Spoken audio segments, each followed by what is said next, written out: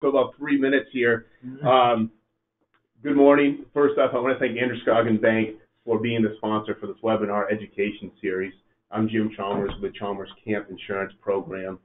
And with us today, Drummond Woodson, who is going to spend some time speaking on the impact of cannabis legislation for Maine summer camps. This really stemmed from a conversation that started this past summer at Migas Lodge at a Maine summer camp board meeting. Some of you just watched me mouth my words for the last 10 minutes, so I'm gonna compact my introduction here briefly and just speak in the sense of after that meeting at Migas Lodge, I knew exactly who to reach out to and talk to and see if Drummond Woodson, Hannah King would be willing to spend some time and share their thoughts and expertise on the cannabis industry for us. They're a law firm that spends, they represent about 80 to 90% of the school districts in the state. They've also helped with writing in part of the legislation for the state of Maine for the medical and I believe the recreational use, the adult use of marijuana as well. We are recording this, so it will be available for folks later on. You can certainly type in your questions, and Dan Rose and Hannah will certainly get to them, or as many as they can, and hopefully answer them for you, and for those of you that later on can share with others for this webinar. Again, I'm gonna shorten the bio reach here. Very impressive group, and we're excited to have Hannah and Dan present to us. But Hannah is the co-chair of Drummond Woodson's Regulated Substance of Practice. She does work with tribes across the country and marijuana businesses in Maine, Massachusetts, New Hampshire, and Vermont on marijuana licensing and regulatory issues. So certainly has quite the experience on that. Dan Rose is Drummond Woodson's practice group leader for labor and employment. His practice is focused on representation of private and public entities on employment and labor matters on a national level. It includes discrimination, wrongful discharge, wage and hour, workers' compensation issues. We have a lot to cover, so we certainly want to give them as much time as possible. So Hannah, I really appreciate your time. Dan, we'll do a handoff here, and I'll give you your seat. So thank you. Of course. Well, everyone, welcome to our webinar on the impact of cannabis legalization on Maine summer camps. We understand through our representation of schools and employers across the state that this is a huge issue that folks who work with minors, provide services for minors, and our employers are struggling with. And so I want to just kind of go through our agenda quickly. So we're planning today to talk first about the national trend towards legalization. I'm going to give you a brief overview of federal law, what's happening at the federal level. We'll talk about medical marijuana in Maine and adult use marijuana in Maine. And just so folks know, the language in this space is changing a little bit. So when I use the term adult use marijuana, I'm referring to recreational marijuana. I think there's been a conscious effort, particularly because nobody wants minors to be using marijuana. Recreational marijuana sounds fun. We're hoping adult use marijuana, is a little less enticing. So when I use the term adult use marijuana, I'm referring to recreational use marijuana. We're then going to talk a little bit about campers and kind of what your obligations are with regard to camper use of medical marijuana and or adult use marijuana. Dan is going to talk to you about your obligations as employers if you have employees that ask to use adult use marijuana or medical marijuana. And then I'm going to do a quick note on CBD products.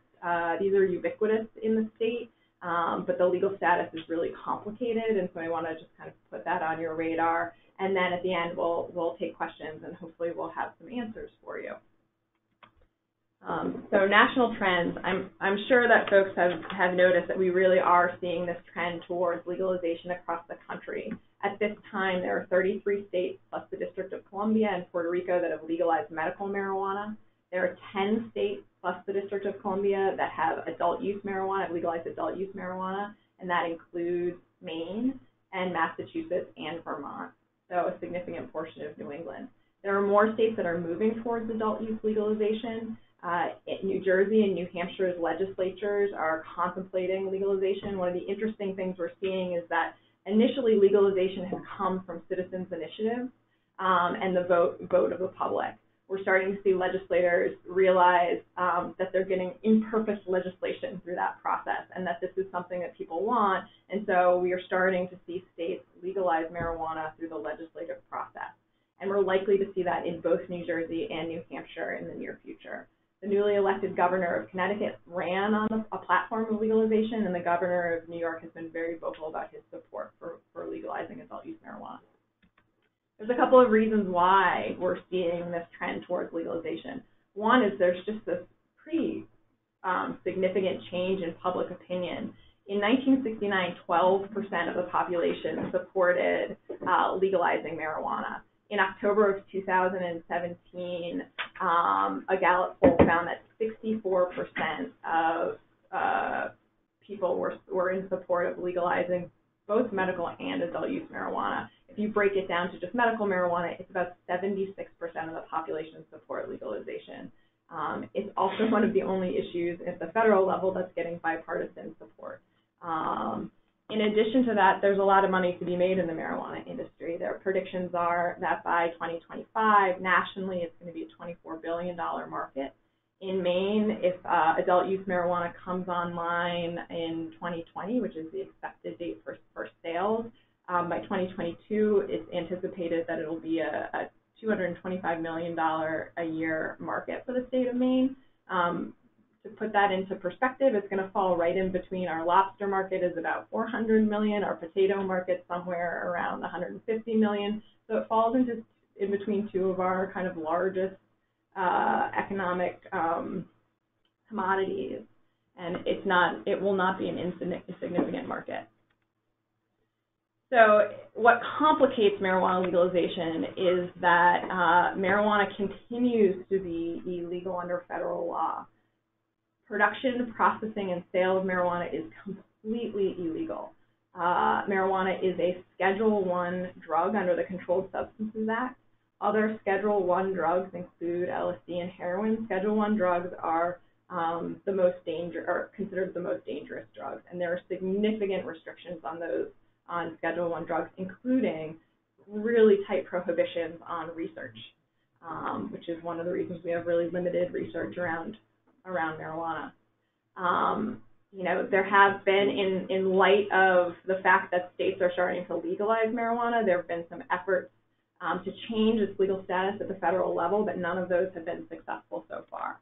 And so, the federal government has taken a couple of tacks. The Obama administration, I think they recognized this as a complicated states' rights issue, and they issued a series of policy memos instructing U.S. Attorney Generals not to interfere with state legalization efforts unless certain kind of enumerated federal enforcement priorities were implicated. This did not change the fact that marijuana was illegal at the federal level, but was essentially saying, look, we don't see this as a huge priority unless we're talking about cartel involvement, diversion to states where it's illegal, minor use, and so we're not going to use our limited resources to prosecute people who are operating in compliance with state law.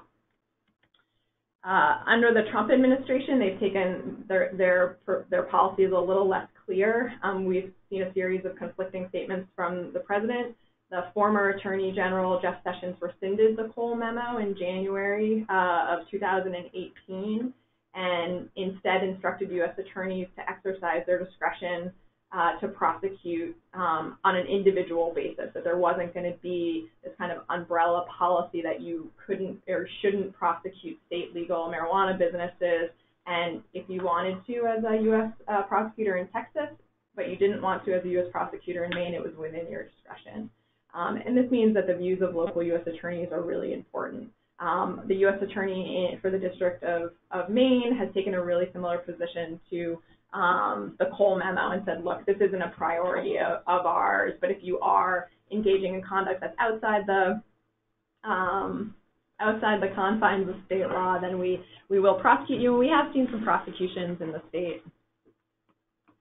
And again, there have been some legislative efforts to address the disconnect between federal and state law, and none have been successful. What we anticipate kind of the first step might be is something that codifies the Cole memo, so not national legalization of marijuana, but something that says, look, if you're operating in compliance with a state that has a robust regulatory regime, you won't be violating federal law. But if you're operating in a state that hasn't legalized, you will be. So medical marijuana in Maine. I'm going to give you a little bit of history first. Medical marijuana was first legalized in Maine in 1999. Maine was actually one of the first states to legalize medical marijuana.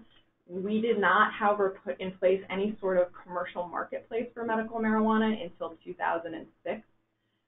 Maine's medical marijuana program is considered one of the more liberal systems in the country. Maine is one of the only states that has reciprocity, so we allow Maine businesses to sell medical marijuana to people from out of state who have medical marijuana cards from those states. Nevada is the only other state that does that.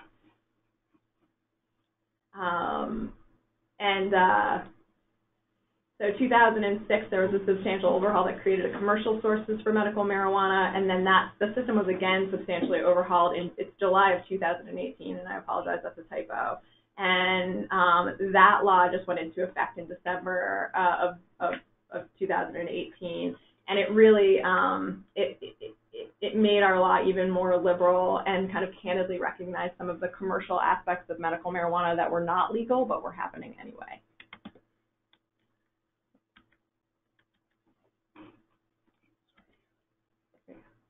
So I'm going to just give you kind of a brief overview of how medical marijuana in the state works. So the only people who are allowed to purchase medical marijuana are qualifying patients, and a qualifying patient has a right to use medical marijuana. The law used to require that in order to get a certification, not a prescription, prescriptions are federally approved drugs, but a certification pursuant to state law from a physician or a physician's assistant, an individual would have to have one of an enumerated list of qualifying conditions. And we see this across the country. Almost every state except for Maine now has a law that says you can only get medical marijuana if you have cancer or epilepsy, or some of the more liberal systems have kind of a broad catch-all, irretractable pain. In the overhaul that happened in 2018, the legislature removed the list of qualifying conditions. So Maine is now the only state where you can go to a doctor and a doctor can make an assessment about whether or not they feel like you would benefit from marijuana, regardless of whether or not you have a diagnosis, and they can issue a certification for use of medical marijuana. Certifications can be issued by either a physician or a nurse's practitioner that are licensed in the state of Maine. The law does require that you have a bona fide patient-provider relationship, and one of the changes to the law recently is that there has to be, at least for the initial issuance of a certification to use medical marijuana, there has to be an in-person exam by the physician. Minor qualifying patients. So minors are also entitled to access medical marijuana under certain conditions. So for minors, a physician or a physician's assistant can issue a certification for medical marijuana for individuals who are under the age of 18 if the patient has a medical diagnosis of epilepsy, cancer, or a developmental disability or an intellectual disability that in the medical provider's professional opinion may be alleviated by the therapeutic or palliative medical use of marijuana. So if an individual has one of those three things, the doctor can just issue the certification. Doctors can also issue certifications for other reasons. But in order to do that for a minor qualifying patient in Maine, they do have to consult with a physician who is registered with the Department of Health and Human Services as having some sort of expertise or better understanding of medical marijuana. Because again, as a Schedule I drug, there's really been limited research around the actual effects of medical marijuana. Qualifying patients under the age of 18 may not smoke marijuana. They can only take marijuana in edible form. Smoking includes vaporizing. They cannot vaporize. They can't smoke marijuana flower. The definition of smoking does not include use of a nebulizer, though. That's clear. Where can patients get medical marijuana in Maine right now? They can grow it themselves if they're over the age of 18. If they're a minor, their parents, who would be a caregiver, parents have to consent before a minor can get a marijuana certification. A parent can get a caregiver card and can cultivate marijuana for their child who's a qualifying patient.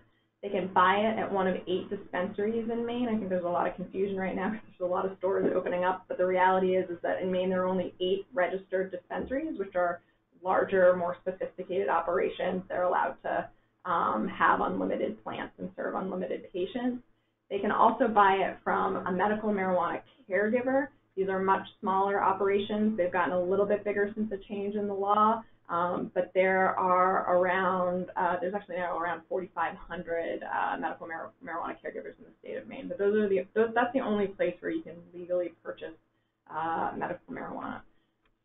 Interestingly, there's no mandatory packaging or labeling standards for medical marijuana right now, and there's no mandatory testing. I'm going to talk to you a little bit about adult use marijuana in Maine. So adult use marijuana was legalized by Citizens Initiative in November of 2016. Shortly thereafter, the legislature, I think rightfully so, took a look at the law that was attached to the Citizens Initiative and felt that it was pretty significantly flawed, and they worked for about 2 years to pass an overhaul or rewrite that law. They passed the Marijuana Legalization Act in May of 2018. They're in the process right now of drafting regulations to implement that law. We do not think that those regulations are going to be drafted, and we're going to actually have licensed commercial operators until the end of 2019, beginning of 2020 at the earliest. And depending on what happens with the legislature with regard to approval of the regulations, that may be kicked out until 2021. Just some quick overview of the limitations on adult use. Adult use marijuana only authorizes possession and use of marijuana for individuals 21 years of age or older. Individuals can only consume adult use marijuana in a private residence. This includes curtilage, so the yard, but it has to be a private residence. They can also consume on private property that's not generally accessible to the public. They must have explicit permission from the property owner. So as a property owner, as a camp, you could theoretically give individuals permission to use adult use marijuana on your property, and they would be allowed. I'm assuming most camps are not generally accessible to the public, so under this particular provision, they would technically be allowed with your express permission to use adult use marijuana on campgrounds. Other limitations on adult use: people cannot use adult use marijuana while they're driving a vehicle, at a daycare or babysitting center during hours when children are there. Makes sense. In a designated smoking area, as provided by the Workplace Smoking Act, or in any public place or public area where smoking is prohibited. Again, there's really, folks, when the law passed, people were complaining that people were going to be walking down the street smoking marijuana, but really the only places that you can do it are on private property with permission of the owner and in your own home. So we don't have a commercial marketplace. There are no stores where people can go in and buy adult use marijuana. That's not going to happen until about 2020. And so what can people do right now under the law? An individual 21 years of age or older can possess up to 2.5 ounces of marijuana or 5 grams of concentrate. To give you an idea of what that looks like, that's 2.5 ounces of marijuana flower and 5 grams of hash. Adults can cultivate up to 3 plants on their own property for their own personal use. They can use marijuana in a private place, but again, there are no legal commercial sales. You cannot legally purchase adult use marijuana in the state of Maine right now. All right, so what does this mean for campers, for folks who are attending your summer camps? And I want to start by talking a little bit about both federal and state laws that require public accommodations, which a camp would be, to make reasonable accommodations for folks with disabilities to allow them to access the public accommodations. So you've got the Americans with Disabilities Act for school. If you have Section 504 of the Rehabilitation Act. There is case law out there, Ninth Circuit Court case law, that says that the ADA does not require, the Americans with Disabilities Act does not require public accommodations to allow use of medical marijuana, regardless of whether or not a person has been issued a certification by a physician, or the person asserts that they cannot access that public accommodation without being able to use marijuana. The court said marijuana is prohibited by federal law, and there is an exception to the ADA that says legal use of drugs is not a reasonable accommodation, and that even though medical marijuana is legal in some states, that does not change the fact that under the ADA, under federal law, it's an illegal substance, and it is not. You as a camp would not be required under the ADA to allow to modify your policy prohibiting the use of illegal drugs to allow a camper to use medical marijuana. So and I'm going to talk, the Maine Human Rights Act may also apply, but I first want to talk about this anti-discrimination provision in the medical marijuana law. So the medical marijuana law has a provision that says a school, employer, or landlord may not refuse to enroll or employ or lease to or otherwise penalize a person solely for that person's status as a qualifying patient or primary caregiver, unless failing to do so would put the school, employer, or landlord in violation of federal law or cause it to lose federal contract or funding. So this provision only applies to medical marijuana, and you'll note that it does not, it specifically lists schools, employers, and landlords. We do not believe that this provision would apply to camps. They know camps exist. They could have said camps. They didn't say camps. They said schools. So we don't think that under this provision, this provision would govern your treatment of campers. It may apply to camp employees, and Dan will talk more about that when we get to the section on employees. The Maine Human Rights Commission, or the Maine Human Rights Act, similar to the ADA in Section 504, prohibits discrimination of people with disabilities and requires public accommodations to make reasonable modifications to allow individuals with disabilities to access the public accommodation. The Maine Human Rights Commission really has only spoken to the issue of medical marijuana on one occasion, and that was in the context of a landlord-tenant. And the landlord reached out to the Maine Human Rights Commission to ask if they were required by law to accommodate a request to use medical marijuana. And the Commission's position, and this was in 2012, was that if the individual had provided proof of a disability, if it wasn't obvious, and then their medical marijuana certification card, the landlord could allow it. But if the landlord had a general no smoking policy, the landlord could prohibit them from smoking the marijuana in their apartment or the home that they were leasing. And importantly, I think the Commission pointed to this state anti-discrimination provision in the medical marijuana law, which again doesn't apply. We don't think would apply to campers, but this may be informative in the employee context.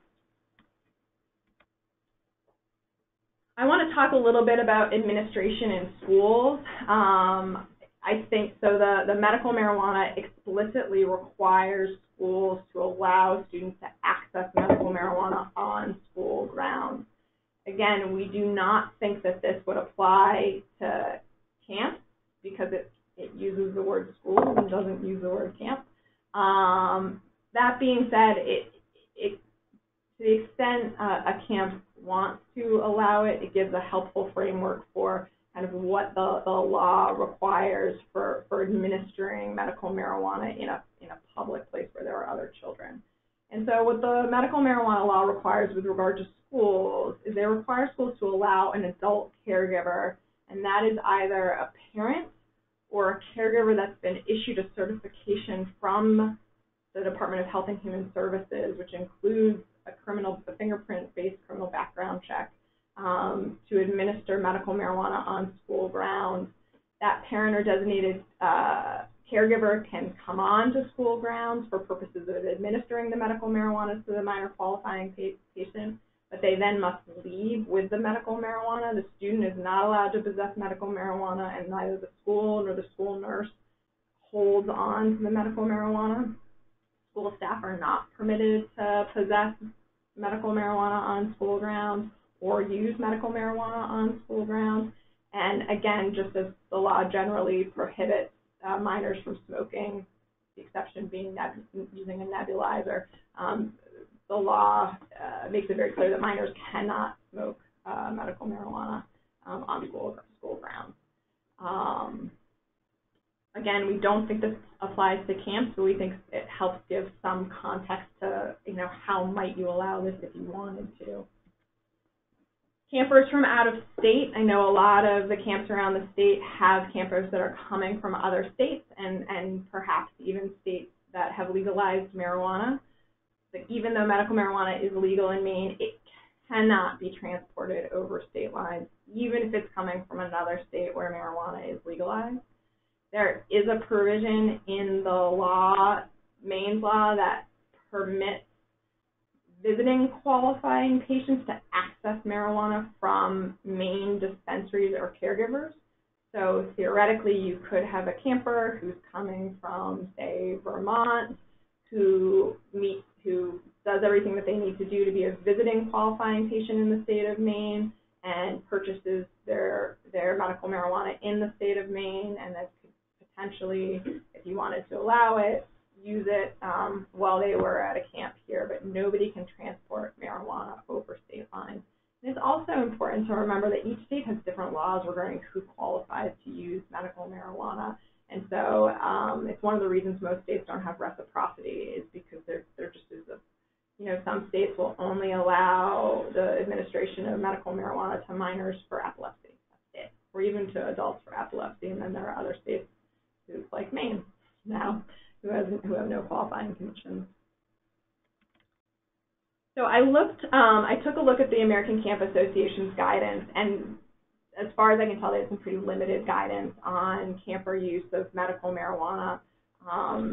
Certainly, they emphasize that you should consult with legal counsel if you're confronted with a prospective camper who is seeking to use medical marijuana. The bottom line, and I'll get to this slide next, is camps in Maine are not required to allow campers to use medical marijuana. They're just not required to. I think a camp could, within its discretion, allow a camper to do so. But what the American Camp Association has recommended that you do before you do this is really consider the consequences. Even if you choose to allow use, consider that there's well-documented body of research identifying the use of marijuana can impair an individual's ability to function, and that impairment may, that may have some significant consequences for traditional camp activities, canoeing, ropes course, rock climbing. So again, bottom line, we don't think you're required to permit the use of medical marijuana by campers. If you do choose to accommodate a camper's use of medical marijuana, you should certainly consult with legal counsel. You should have some really tightly written policies governing such use. Some of the things you might want to consider is requiring proof that the student holds a current certification. You could require notes from the doctor. You would require that the parent come on campgrounds and administer it. If you're going to allow it, you want to make sure your policy clearly outlines the very limited circumstances and at every aspect under which it's used. You can come on and administer it. You can only administer it here, and then you have to leave with it. That's really important. You also want to consult your insurance company and your insurance policy to see if it may have an impact on that. You may want to consider some additional waiver language. Again, marijuana can be an impairing substance. There are also other prescription drugs that individuals, campers, and probably staff take that can also be impairing. And so I also encourage you to think about it in the context of marijuana is not the only impairing drug that people may be seeking to use on campgrounds, but again, you want to make sure that you're protecting yourself. And even if you don't want to allow medical marijuana, you should probably take a look at your policies and make sure your policies, you might want to consider a no smoking policy. I think you can treat marijuana and tobacco differently, but if you don't allow smoking on your property, it's going to be much easier if you have a written policy that says no smoking for you to just, if somebody wants to smoke adult use marijuana or medical marijuana, for you to just say, no, we have a blanket policy that prohibits smoking, no smoking. And so regardless of whether or not you feel like you want to allow it or not allow it, we do strongly encourage you to take a pretty close look at your existing policies and make sure that they're really tightly written. Now I'll stop talking for a minute. I apologize. No. And Dan's going to talk to you a little bit about the employment issues. I have to get myself all ready again. Thanks, Hannah. Hannah knows more about all this marijuana stuff than I do. I'm an employment lawyer. I'm also a camp person. Born and raised, went to camp from 9 to 14, worked at camps, helped run a camp. I know camp songs, and if we had time, I could play some camp songs for everybody. Camps are somewhat unique places. It says employees on your screen. For a lot of camps, we don't think of all these people coming in sometimes as employees. They become family. They're people who've been here forever. And but I'm here to tell you that that they actually are employees, and that's sometimes we have to let folks go and things happen. So there's some specific challenges about running a camp and dealing with employees who work in a camp. And, we often think about the folks directly working with campers, but remember, you might have folks working in the kitchen, you have maintenance, you have other folks as well, and just remember the different categories of folks you have working for you. One of the challenges that camps have, and I'd say the first one is that we're dealing with safety. And there's probably, more issues whenever you have someone working with children, let alone working with children with axes and misery whips and, all these kind of fun tools in the woods if you're doing that kind of thing, or sorry, that's the camp I went to, or sports equipment or whatever, you have to think about safety first. And, we can tell you that this law hasn't changed anything. In some ways, as far as employment goes, it hasn't changed much. But it has made, in some subtle way, clearer that people are smoking, that they're, when they're off grounds, they're smoking, and it raises the issue for camps about, how do we know whether someone's coming, working high, they got off their high, their day off, are they impaired, are they under the influence, what do those words mean? It makes it a little tougher. I think it's always been there, but that's an issue. So our bias is always safety first. We're going to go through these different slides. The overall thing I want to say to everybody is that this is both as far as employment goes, it's really simple, but then as you get in the weeds, it gets complicated. And I'll try to explain that as we go. Lead me to the next. Yeah. All right. Hannah talked about policies. Just to say to everybody at the beginning, you don't have to allow employees to smoke marijuana or to possess marijuana or to have marijuana while at camp. You can say no.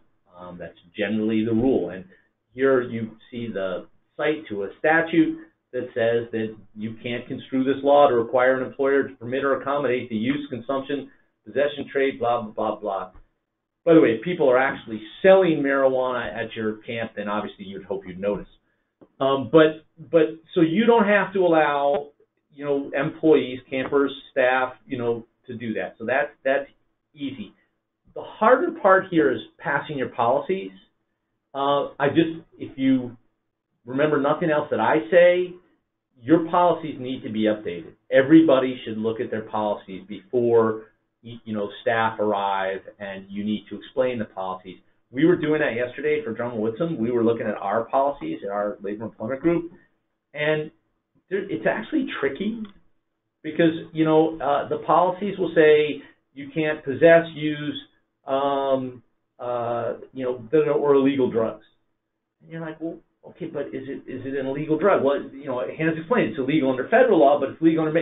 And so I don't want staff to be confused. Like, what does that mean? So it's a legal drug. So that doesn't apply to me. And so you're gonna have to rewrite that section. The other section you should pay attention to is you can't be under the influence, or the other word you hear is impaired.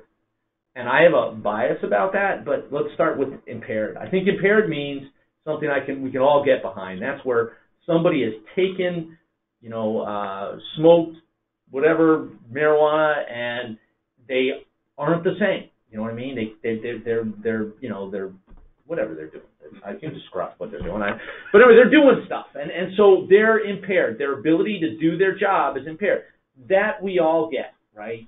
And I'm going to talk in a second about how do we know they're impaired. Under the influence is a tougher concept for me. So suppose you have somebody who works in the kitchen, and they have a bad back, and they've been with you forever, and you know they have a bad back, and they take some kind of pain medication, oxycodone, oxy, whatever. Obviously, I know very little as I get into the details of these medical things, but that's what allows them to do their job. Obviously, they're under the influence. They're not impaired, but they're under the influence of this drug because it allows them to stand up and do their job. Well, the same is probably true if they're taking, instead of oxycodone or whatever, medical marijuana. So they may be under the influence in the sense that it reduces their pain, but they're not under the influence in that they're impaired. That's where it goes really simple. The simple part is no having, possessing, using, or whatever on property. That's easy. And then you start getting into the weeds about what does it mean to be under the influence, and it starts to get complicated. The word impaired, the first question that you should have as you're rewriting your policy is, how do I know? When I'm really mean and someone calls me, a camp director calls and says, look, I've got this counselor, she's 22, she's, and she reeks of weed. And I'll say, how do you know? And they'll be like, what do you mean? Like, well, how do you know she reeks of weed? Well, I went to a concert when I was, there's like this awkwardness on the phone, and it's, what I mean? But honestly, how do you know? And that raises the issue of drug testing, and I don't know of a camp that has standard drug testing. In Maine, you have to get approval from the DOL to have a drug testing program, and drug testing programs for marijuana are not all that effective because they don't tell you whether the person's impaired now. They tell you whether in the last 30 days, 60 days, whatever. It depends. Inactive THC can stay in your bloodstream and can show up on a urine test or a blood test for 60 days. So that's not actually that helpful. So you're going to have to think about, how are we going to tell if people are impaired? Are we going to have, is there a nurse that works at the camp who's done some, whatever, who can do some assessment? We don't have to be perfect. I mean, this isn't a criminal thing. We just have to be pretty good, And just as a tip for folks, it's important when you're training your staff to say, you can't smell of weed when you're at camp, just like you can't smell of alcohol. I don't know if you're impaired or not, but it's not appropriate to work with children smelling like that, and that's harder than it sounds. It's good to explain, but but my wife has cancer and a car smells. Put on something else, but it's important. So anyway, that's where it's simple but complicated. We can go to the next slide. This is a copy of the medical marijuana law. It supports what Hannah and I have been saying, which is you can't require an employer to accommodate the ingestion of marijuana in the workplace or work while under the influence of marijuana. Again, I don't know what under the influence means, but to me, an easier thing is impaired.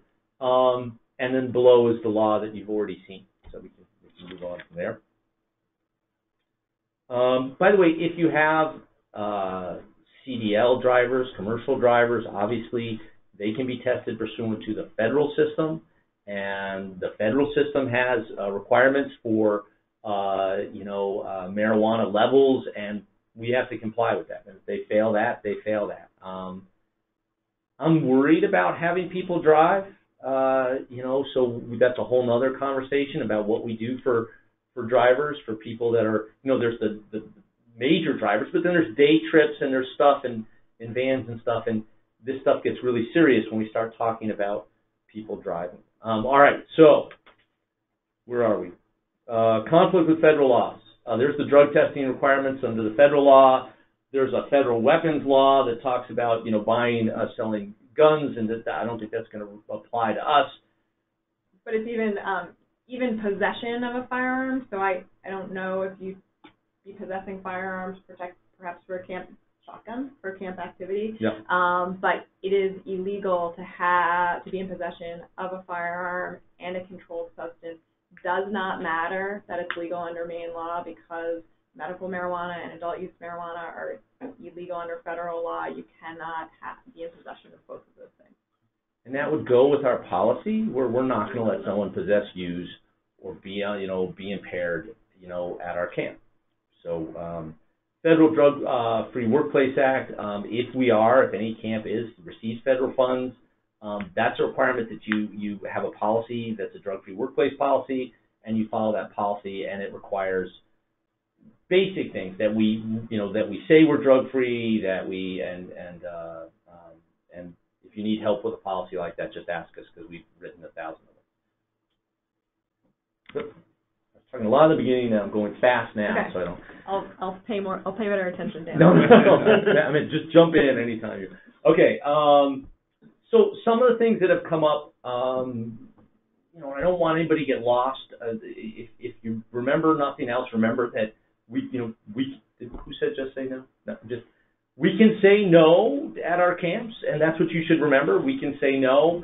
There are nooks and crannies, and so OSHA, which does apply obviously to all of us, it has a catch-all general duty clause that says that your workplace should be safe. Recognize hazards that are causing or likely to cause. So, I haven't seen any cases about, but if you say we can't have marijuana at work, you can't have weed, you can't be under the influence, you're okay. But this comes up, just to make sure that we've said that and we can show we've said that. It's interesting when the law says you can't discriminate on the basis of someone's use of medical marijuana, and somebody is driving a forklift for us, and they tell us that I use medical marijuana. I have yet to see the case where, OSHA comes in and says the fact that they are using medical marijuana creates a safety hazard. I don't know how that's going to come out. It's odd to me a little bit, because that, what you're saying to that person is go ahead, take oxycodone, that will be better. But I would do what I normally do if I was at camp and make clear about my rule about no drugs or alcohol at camp. Criminal accomplice liability, skip that. I mean, that's if we help or we are involved with or we induce somebody. We're not doing that. We're both mostly saying no. Civil liability. So if you hired, I have yet to see a case like this, but it does happen with camps in other contexts. There's an obligation when you hire someone to take reasonable care. That's why when we hire someone to work with children, we make sure that we've done a criminal background check. If you haven't, obviously you're hearing this for the first time, write that down.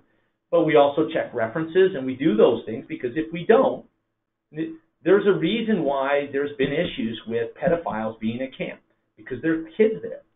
And at least when I was, a camper, and when I worked at camps, we were not good at this. And at one of the camps I worked at, the director of the camp was an abuser. We need to be sure that people are safe. And if you have information or you don't do the basic things you need to do to make sure that people are safe, this could come back to you. Yeah, I wanted to know, one of the things that I've been thinking about is when most people think about marijuana, they think about marijuana flower, and that's a pretty distinct product, and it's pretty easy to detect. We're seeing, the forms in which marijuana is taken now is evolving, and we're seeing a lot of products that look just like a Hershey bar, or look just like a brownie, or look just like a bottle of soda. And so there are a lot of risks involved with, if you do have staff members that are bringing these products onto campgrounds, and someone could accidentally imbibe them. And this isn't something that's happening in Colorado. It was a huge issue, and in Colorado they now require any product that's an edible have a stamp on the product itself that indicates, a universal stamp that it's marijuana. One of the things that was happening in Colorado is that up in the ski resort, people would leave like half eaten candy bars that were just in like the foil wrapper. So it didn't have the wrapper that said, this is an infused candy bar, and house cleaning staff were picking it up. Or even it had, and it wasn't in the language they were speaking, and they were eating it and weren't realizing that they were eating. It happened a lot, and these folks were being hospitalized because they were eating something that they thought was a normal candy bar. They were having some significant psychoactive effects, and they didn't know what was going on. And so Maine's medical marijuana law does not have any labeling. The adult use marijuana law does have some significant labeling, tamper-proof packaging restrictions, but that's something that I've been thinking about in the context of schools, but also would apply to camps. But that's something that I'd be pretty concerned about. It's just even the unintentional ingestion of marijuana because of the forms it now can take. So part of that is, you have your policy, train your staff, and then train your supervisors and directors.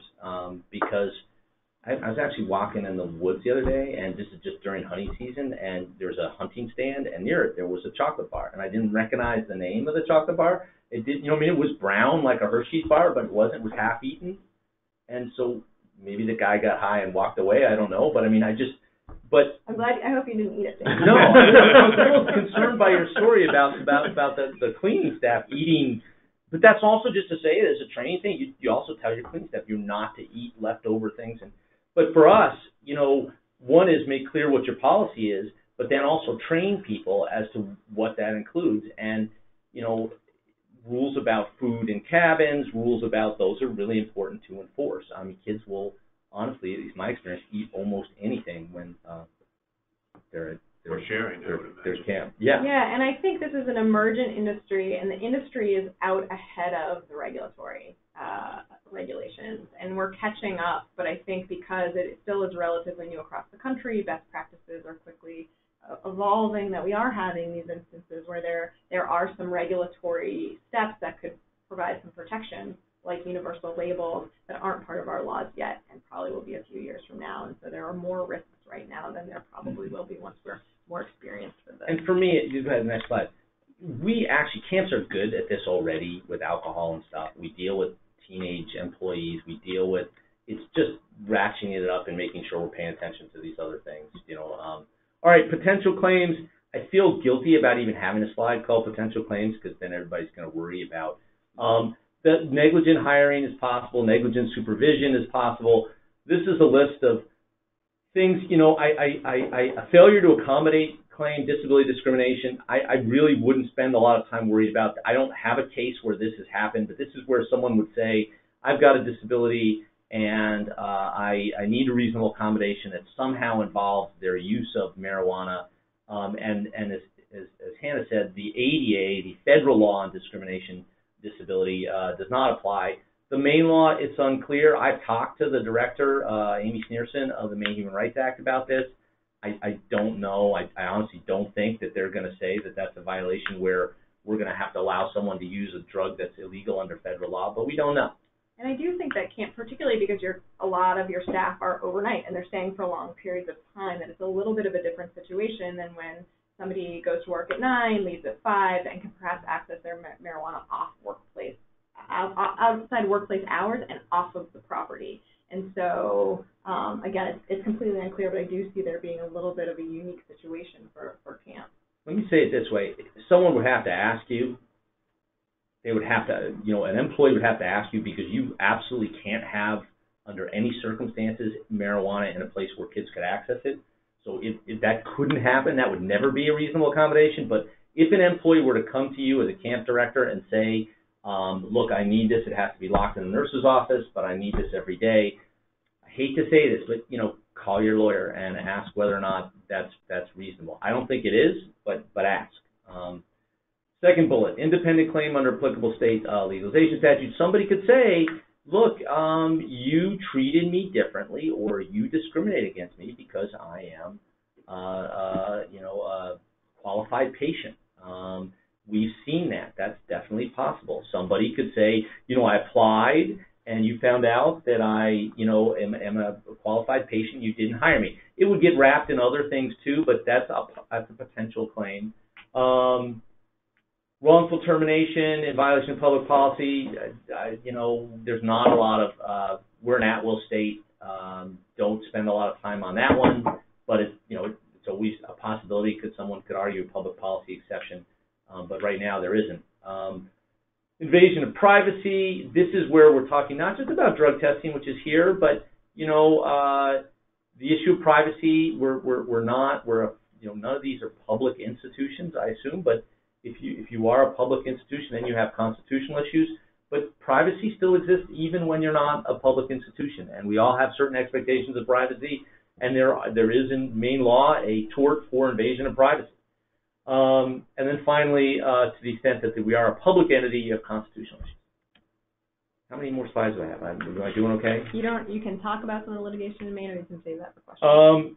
Yeah, I don't have anything to say about there. I'll just tell you that there's no court cases in Maine, and there are few court cases nationwide that will shed light on anything that I've said differently. In other words, take everything I've said, I think it's fine.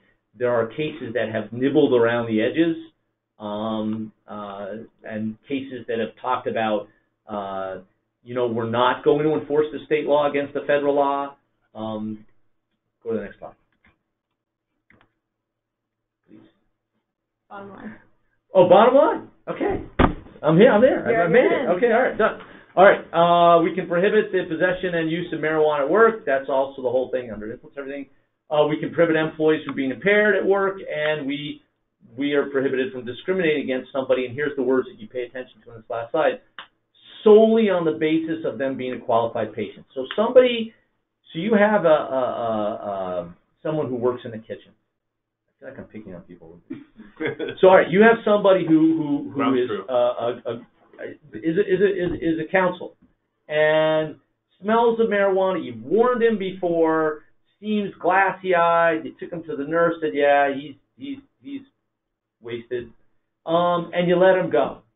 That's okay. This says you can't, and he says, well, you can't because I'm a qualified patient. This says solely on the basis of them being a qualified patient. So this is somewhat one where it's simply because they are a qualified patient or a caregiver that we don't hire them or we let them go. So it shouldn't come up, but we're not in the business of not hiring people or letting people go solely because of their status. It's all about, for us, it should be about performance and what we see, but that's the law. Thank you very much. And I'm gonna finish up. It looks like we have some questions on CBD products, and I want to talk a little bit about the status of CBD. So CBD is the cannabinoid, which is, so the cannabis sativa L is both the marijuana and the hemp plant are the same plant. Marijuana, the difference is that marijuana has THC, which is that psychoactive component of marijuana, but both hemp and marijuana have something called CBD. It's the cannabinoid. There's lots of different variations of cannabinoids, and there's marijuana and hemp have both been considered controlled substances under the Federal Controlled Substances Act. They've both been Schedule I drugs until President Trump signed the 2018 Farm Bill on December 20th, 2018. One of the things that bill did is it carved out from the definition of marijuana under the Controlled Substances Act hemp being defined as cannabis sativa L with concentrations of THC that are less than 0.03% on a dry weight basis. Everybody got really excited and thought that this meant that this was going to open up a national market for CBD products, which prior to this, the Federal Drug Enforcement Agency was taking the position that these CBD products were Schedule I drugs, even though they're in the gas station and people are shipping them over state lines. The same day that President Trump signed the Farm Bill, the FDA issued a press release exerting its jurisdiction, so the Food and Drug Administration exerting its jurisdiction over CBD products. And they took the position that because there is a pharmaceutical drug, an approved pharmaceutical drug, it was approved in September of 2018, but they started their drug approval process in 2013. Because there was an approved pharmaceutical drug with the active ingredient of CBD that companies could not mark, sell over state lines dietary supplements or food additives that included CBD. And it's actually a criminal violation to do that. And so right now, at least under the this guidance from the Food and Drug Administration, the only CBD products that people can legally take it's Epidiolex, hard to pronounce. And it was developed by GW Pharmaceutical, and it is prescribed for seizures. For seizures? Okay. Epilepsy, but then a couple of other different diagnoses that also involve seizure activity. I suspect that the FDA, this is not unique to CBD. The law says that if there's any pharmaceutical drug that's been approved and has a particular active ingredient, that active ingredient cannot be marketed as a dietary supplement or a food additive absent a regulation from the FDA authorizing that. I do suspect that the FDA may, upon a showing that it's safe, develop a regulation that allows this. CBD is non-impairing, so it doesn't have the same psychoactive properties. I think the FDA's biggest concern is that there are a lot of unsubstantiated health claims being made associated with CBD. So bottom line is that really, and I think it's been interesting, that announcement came in December. The federal government's been shut down since then, and so we haven't seen any enforcement action from the FDA. We are seeing companies, a lot of people invested a lot of money in CBD, and we are seeing these products, these companies continue to roll out. We haven't seen any enforcement action yet. I'm skeptical. I think that's because the vast majority of the FDA agents are not coming to work right now. But it'll be interesting to see. But right now, under federal law, the only CBD products that somebody can really take is a prescription drug. Yeah. So now we can take, if folks have questions that we haven't answered. Go up to the top here. So it says here, so our edibles are legal in Maine as long as you aren't buying them or selling them. And just like we don't allow alcohol on property, we can make a policy that no edibles allowed on camp. But how do we name it? Is it CBD, THC, marijuana? I think like Dan said, and Dan, chime in if you want. When you're putting in your policy that you're prohibiting illegal drugs, I think you just want to be precise about what that is, and you can including marijuana, so that you can make it clear that it doesn't matter to you that marijuana is legal under state law, that it continues to be illegal under federal law, and you have a policy prohibiting the use of all illegal drugs. And you don't have to specify, because it would take you forever, but this is why it's a policy issue. If you think it's helpful to put a parenthesis and say including edible products that contain marijuana, that's fine. You don't want to lose yourself in policy and list every possible thing because someone's going to come up with something that you've never heard of. All right. I don't know if we'd answered this one about CBD oils, lotions. Yeah, I'll say quickly about lotions. The Food and Drug and Cosmetics Act, which I read last week in its entirety, is over 1,000 pages long, and it's pretty complicated. And there's a question as to whether or not the FDA has regulatory authority over cosmetics. And it is possible that there is that a lotion or some sort of non-ingestible CBD product that doesn't make health claims may not be within the jurisdiction of the Federal Food and Drug Administration. I know I'm getting into No, this is really interesting. But and so could potentially be legally possessed, but it's complicated. Interested in the idea of a lotion, like a salve or a lotion, or but certainly anything that somebody is ingesting is considered to either be a dietary supplement, a food additive, or a drug, and if it's not approved by the FDA. So are you saying in terms of lotions and salves that you really can't regulate it at this point? I'm saying that, so the FDA has,